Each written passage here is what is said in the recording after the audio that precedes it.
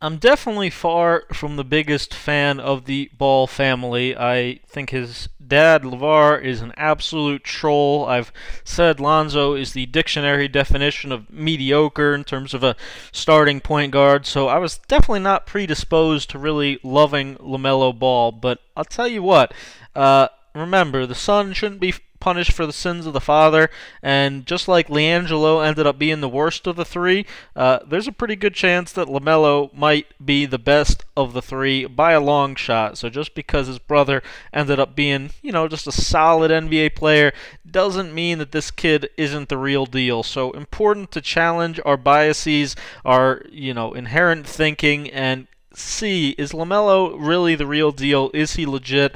Let me tell you why in this video. I think he is. I think he's right now the best player I've seen in this draft. Why I see a lot of Luka Doncic in him, to be honest, and why, I certainly think he has a chance to be a superstar at the next level. Let's dive into the film. First of all, the basketball IQ, the thing that really can't be taught. You hear a lot of people say things like point guards are, born that way, not really developed. LaMelo certainly seems to have that to him. He is just a tremendously high IQ playmaker. Today's NBA, you're going to see 50 to 60 spread pick and rolls run every single time, almost down the floor. We got a big diving, the other big popping, and it's the point guard's job. Pick it apart, read the coverage, make a play like you see Luka do with Kleber, with Porzingis, with those bigs in Dallas. LaMelo is a similar floor general. He also, like Lonzo, is going to be fun to play with. A lot of those really quick hit-ahead passes in transition. Always seeing the game. Again, super unselfish when it comes to making the right play, making plays for his teammates. Again, just a natural pick-and-roll maestro. Delivers the ball on time, on target, right in shooters' pockets, exactly where it needs to be placed. I watched a lot of his film overall. As you can see, though, all this film is just from this one triple-double game against a pretty solid team with Scott Machado, a G League superstar in the NBL. So, again, you got to take it with a grain of salt. It's not NBA competition, obviously, but these are all professional athletes that he's going against as a young kid. And, again, certainly had a target on his back, certainly made mistakes as a kid, but he came out in this league and really played really well. On the switch here, look at him recognize quickly the defender, fronting in the post, lofting that over the top. He's got great touch on his passes. Again, things that you can't just really teach. Look at this one in transition, kind of pausing with the ball in his right hand, seeing again the defender on the wrong side, and the angle for him to just loft that beautifully over the top, drop it right in the perfect area for the big, who again doesn't reward him with the assist, but LaMelo consistently, time and time again, is going to make the right read almost every time down the floor, like Luka, like the elite floor generals in the NBA. Look at him here, attack his man with a nice handle, obviously, that he has, left to right, crossover, get by his man, and then read as the big man steps up to help right here. That's going to open up the big in the dunker spot, who again doesn't reward him with the assist, but a phenomenal pass by LaMelo Ball. This is, again, the NBA today. Spread, pick and roll, big diving, other three, all spacing. If you have this ability to get up in the air, which he certainly will with, his best advantage with his 6'7", 6'8" size, significantly taller than Lonzo, able to get up in the air, get over the defense, read the defense, leave these lob passes up at the rim for the dunking rolling fives to finish in the NBA. It's got the pocket pass too, obviously. Great job here, putting it perfectly in that pocket in overtime in a tight, great finish.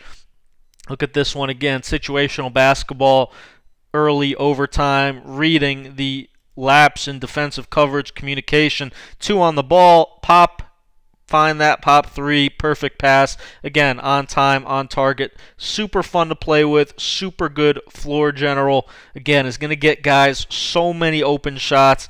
Similar to Ja, again, similar to Luka, he is going to be super fun to play with, super fun to watch at the next level. Look at him here. Again, you're reading this low man who's coming in just a little bit to tag on the pick and roll as LaMelo skips that pass across his body with his right hand.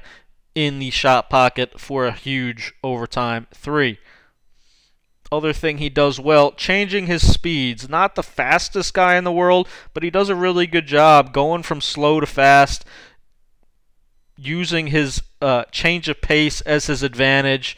Again, you know, he's not John Wall, he's not freakish speed, but to me, looks a lot faster than Lonzo, a lot faster than Luka, obviously, who you saw how much his lack of speed has hurt him in the NBA. Yeah, right. So LaMelo, again, he's just a master manipulator of his pace, of his change of speeds, and he has a killer NBA move already. This little hezzy dribble, big lifts up just for a second, stands up, and then he's by you. He's got a big-time hesitation dribble. You see it again here, just enough for the big to lift up, and then he's a good finisher at the basket with both hands.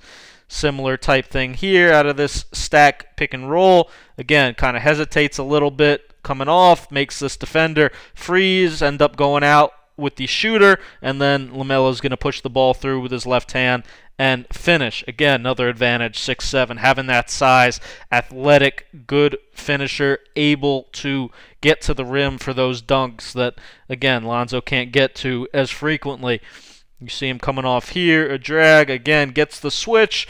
Looks like, again, he's picking the ball up, he's rising up to shoot, defender relaxes, then he's by you. That hezzy is filthy, absolutely filthy. This is all, again, the same game. Just, again, reading the coverage, manipulating his change of pace, looking like he's going to pass the ball out, he's going to pull it back out, so this defender has to get out of there, and as soon as he does, LaMelo's turning the corner, again, attacking, great left-hand finish. His shot, obviously, more of a mixed bag, will be a huge factor, and if he really is a superstar at the next level, but mechanically, it does look decent. You know, obviously, really varies at times from shot to shot, but his spot up, you know, pretty basic here. He's got good follow-through, good extension, good rotation, good touch, does the basic fundamental things. It's more, you know, when he complicates things, which we'll get to later, but can he be a guy, again, like Luka, who might shoot 32, 33%, but seems to kind of just have that clutch gene, you know, maybe being as part of, like, this Truman Show of his life, being in the spotlight for the last 6 whatever years. Huge, huge, big-time shot maker, capable, not afraid of the moment, obviously very equipped and used to the spotlight. Off the dribble, again, a mixed bag here. You see, pretty reliant on his upper body, not as good with his legs and his core, you know, a little bit leaning backwards at times, but good hustle to keep that one alive. Ends up getting an assist out of it. Here, we're going to see, again, coming off a little angle pick and roll. This one looks pretty good. Again, when you get to his spot, shot puts it a little bit, doesn't hold the release that well, but again, good touch, pretty good form for the most part. Here's where we get a little wild, a little kooky.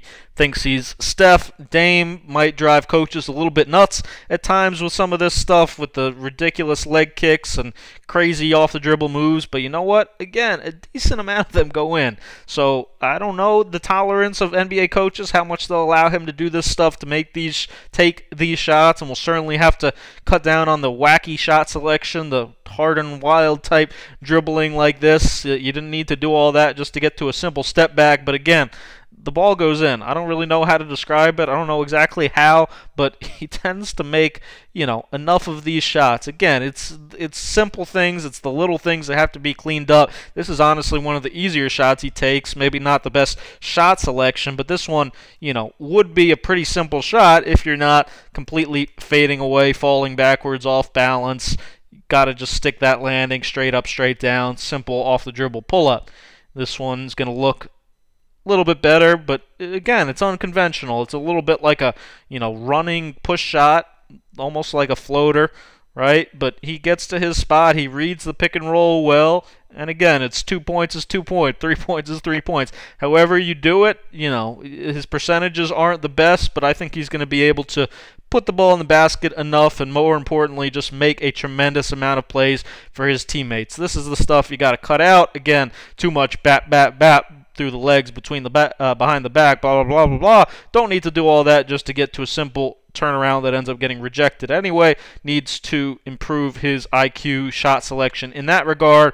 occasionally a little reckless with the ball, not super high turnover, but needs to cut out the mind-boggling turnovers. This one in the NBA is going to be a charge, not a block, against a quicker and smarter NBA big man. Defensively, meh is what I would say first and foremost. He'll definitely be able to get some rebounds, again, like Luka, with that good size, 6'7", 6'8", just naturally being around the basket. He'll be able to go up and get a lot of those, so expect him to be a high-volume rebounder. And then you see again here, just kind of, again, using that savvy, running up against the back of the big man, changing his speeds, allows him to get to the rim despite smoking the finish there. But you see, again, not without the best speed in the world, he still finds a way, gets to the rim a whole lot. This defensive possession, just a disaster mechanically all the way through. I don't know what the heck he's doing. He's still standing straight up, jumping towards the screen too early. You know, he knows what he has to do, just a question of, is he willing to do it every single time? Again, abhorrent here, standing way too upright, easily blown by off the dribble. You know, not going to be an elite defender by any means in the NBA, but just can he competently guard the position?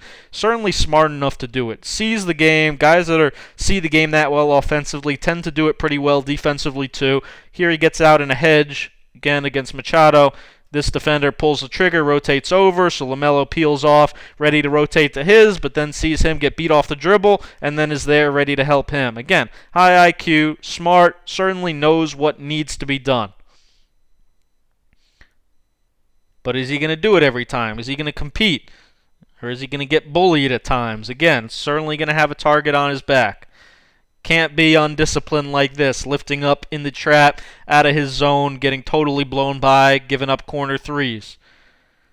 Does he have that consistent fire? I certainly don't expect him to be an all-NBA type defender, but he's got to at least lock in, know his job. He knows here he's the low man. He's responsible for getting this roll. He doesn't see it at all in the corner. He's got to be there, take that lob away, take that finish away. Here you're going to see he does see it. He's going to kind of bait that same pass again, almost acting like he doesn't see it, but then he goes and gets it right when it's made. That's the IQ. That's what he can do. Right? A lot of defensive positioning. Ton of it is just wanting to hustle. Certainly capable of being at least decent there. Not going to be elite, but he can definitely guard, you know, 1 through 3 at least pretty competently at the next level. Is LaMelo legit? Again, I think so with his phenomenal playmaking. I think his shot will be good enough. I think he is a high-level basketball genius who's going to make tremendous plays for his teammates. Thanks for watching. Thumb up, subscribe, and if you enjoyed it, patreon.com/ScoutWithBryan has a ton of bonus draft content coming soon, 30+ bonus videos, and support Scout with Bryan. Appreciate you guys watching.